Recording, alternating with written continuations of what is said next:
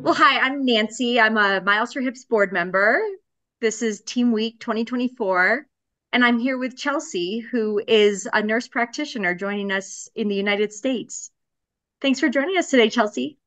Thanks for having me. Happy to be here. So I thought we could start off. Maybe you could tell us a little bit about yourself and what got you interested in the topic of hip dysplasia. Sure. Yes, I live in North Carolina. I have one daughter and a husband who's in law school. Um, I've been in pediatrics for as long as I can remember. I started out as a pediatric nurse, inpatient. Then I moved into pediatrics in the outpatient and clinic world. And then while I was doing the outpatient clinics, I started nurse practitioner school and graduated so now I'm a pediatric nurse practitioner in ENT or ears, nose, and throat. Great. And then I got interested in hip dysplasia. My training for being a nurse practitioner is in pediatric primary care. So we do a lot of screening, especially if the babies were born breech, and checking those hips with all of the well child checks. So that's when I first kind of encountered hip dysplasia. And now I'm a hip dysplasia patient myself. Can you tell me? I'm not sure all of our viewers will know the difference between a nurse and nurse practitioner, and tell us a little bit about what that means and what's the difference between the two. Sure. So, as a nurse, you are trained um, to be either as a bedside nurse or in nursing homes and schools. There's lots of different locations where you can be a nurse. To be a registered nurse, it means that you've gone through at least a 2 year program. And then if you are an RN BSN, that means you have your Bachelor's of Science in Nursing. So that's a 4 year undergrad degree. And then when you're a nurse practitioner, that means that you've gone on to graduate school and you have your master's of science in nursing. And that's another, depending on what program you do, another 2 to 3 years for that degree. And you can prescribe, you can diagnose. There's lots of different settings for nurse practitioners too. They're very similar to physician's assistants. And I'm sure with your professional experiences and now your personal experience in this, you've seen many different roles. But what roles have you seen nurse practitioners playing on the hip dysplasia care team, or are you aware of them playing on these teams? Yes, absolutely. I see NPs and PAs that are helping treat patients either with first diagnosing them and then sending them to the surgeon, or seeing them post-operatively and helping manage pain. And I also see NPs and PAs in the hospital as well that are helping do rounds after your surgeries.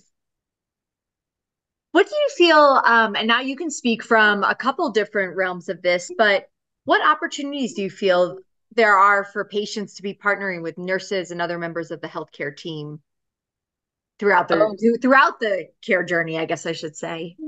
yes, yeah. So nurses are big on education and making sure that patients understand what to expect, what their caregivers should plan for and expect as well. And then nurses are also the ones that carry out the orders of the nurse practitioners or providers. So we're the ones usually, giving the medication or giving the shots. Um, helping keep the patient as comfortable as possible, both in the inpatient world and outpatient, and just being kind of that messenger and usually the person that's answering the triage phone calls. So really has a big part of care. And now, you've have experience now being on the patient care side as well. I know your surgery's coming up, so your experience right now is on the preoperative side. But can you share a little bit about what that experience is like, especially knowing this world from both sides, both as kind of what it's like to work on the healthcare provider side, but also as a patient?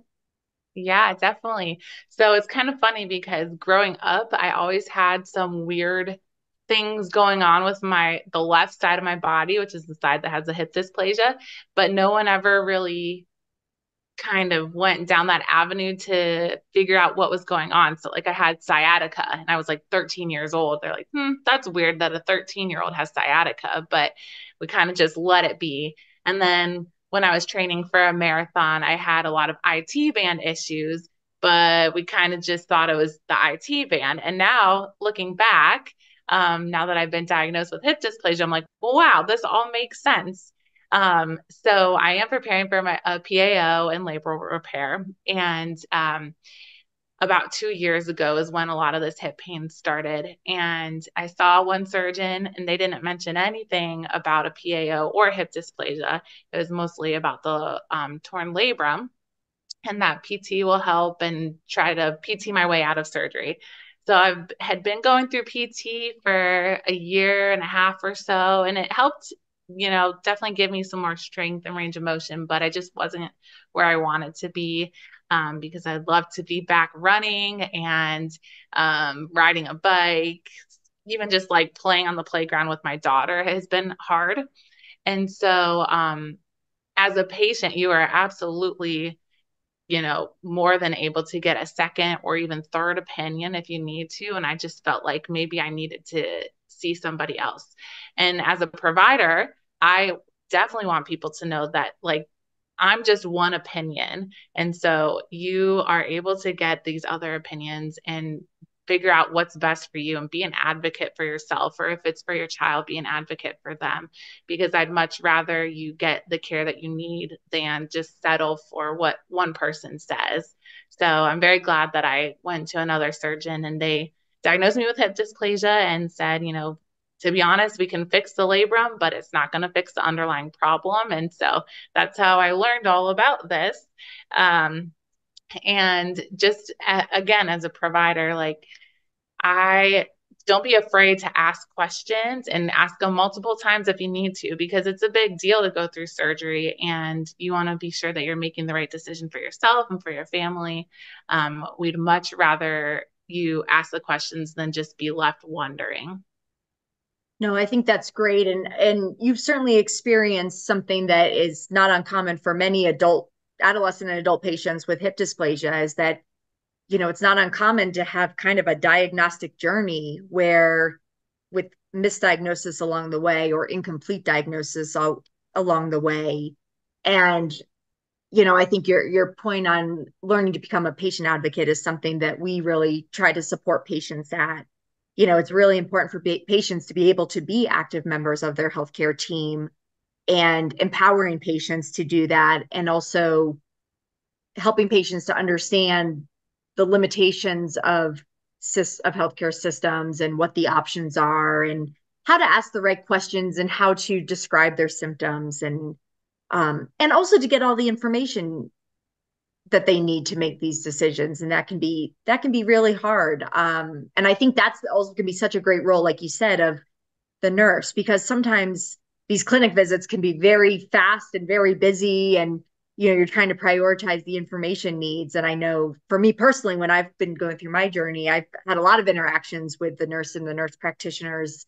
A lot of times they're the ones responding to the emails and trying to answer that, and usually are wonderful resources to Yes, get a and lot of information needs met. yeah, it reminds me of another point, and that's Yeah, I don't know how many patients in orthopedic NP or PACs, but for ENT, I see 20 or more patients a day. And yeah. so we try to give as much time for each patient as possible, but also you have to keep moving so you don't get like hours and hours behind. Yeah. So um if we miss something or didn't go over something as much as you would like, a lot of healthcare systems now have the my chart Mhm. messaging or some kind of portal that you can send a message after the fact if you think of a question. And I think sometimes, at least in pediatrics, parents are like, I don't want to be a bother. I don't want to be like that parent, but feel free to ask as many questions as you need, because that's why that portal is there. We don't always have enough time during clinic appointments to get to every question or every point that we need. Mhm. So we have these other means of communication and we should absolutely use them. Yeah.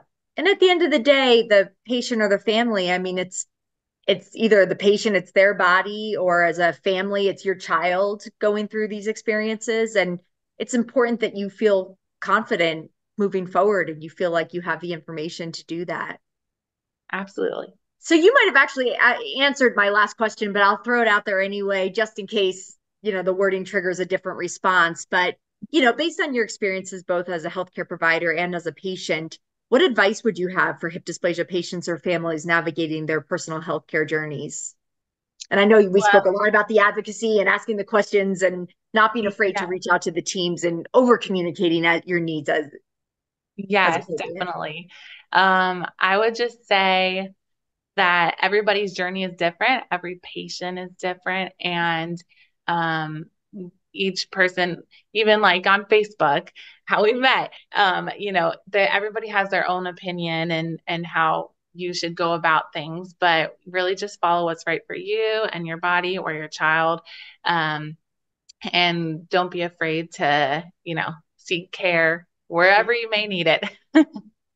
No, I think that's a really important point for people to know because I know we are, obviously a lot of people watching these interviews are going to find us through social media and these can be incredibly valuable sources for social support and informational needs, especially related to I think like the logistics around surgery, but also recognizing that, like you said, every patient is unique and, really helping to empower patients to work as recognize that they are a member of that healthcare team themselves and working with their providers to figure out what that right plan is that feels right to them and that makes sense based on all the information they're gathering from their care team about their personal situation, and being able to ask those questions and get the answers they need to move forward comfortably, feeling as confident as you can with any of this, right? Right. Perfect. Well, before we wrap up, is there anything else you'd like to share or I would just like to say it's nice to meet everyone virtually and good luck on all of your healthcare journeys. And I hope that if you are going through a post-op period or going to have a surgery soon, that everything goes very well and as smoothly as possible. And I'm super glad that there's resources like you guys for us to look into. well, thank you. And Chelsea, it was wonderful having you join us today. Thank you so much. Thank you.